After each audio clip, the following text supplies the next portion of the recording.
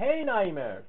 In this video, I'm going to show you how to calculate a formula in KNIME. So here we have a question in KNIME form by a user who wanted to calculate this formula in KNIME. So let me explain the formula here. We have the value of each cell minus sum of the column multiplied by sum of the row divided by sum of the rows. Here we calculate the sum of all the values in our table. So let's go to KNIME Analytics platform. Here I have a table creator which produces my sample table which contains 3 columns. Here, for example, when we apply the formula on this cell, so we have 5 minus sum of this column multiplied by sum of this row divided by sum of the rows. So I'm going to calculate the sum of each row and then calculate the sum of that column. So next note, here we have column aggregator which calculates sum of the rows for us.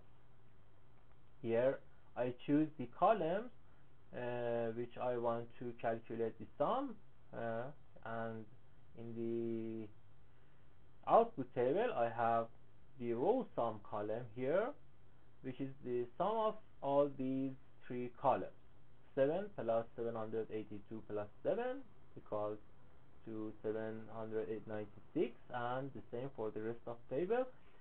So now that we have the sum of the rows, we go to the next step here and we use match formula multi-column node to apply the formula on our cell.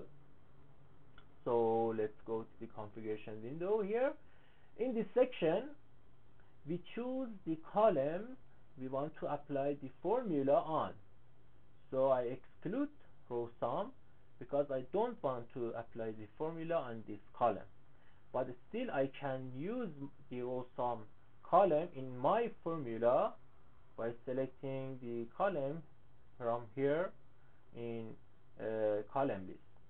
So let's go to our formula. Here we have current column, which is the column that the formula is applying on. For example, here first the node applies the formula on column 1, then column 2, then column 3, and here the current column is column 1, then column 2, then column 3, minus row sum here, which was produced by column aggregator in the previous step, then multiplied by call sum of current column. Call sum is a function in math formula which calculates the sum of the column, and the column here is the current column, which is just like the current column here we mentioned, and divided by call sum of row sum.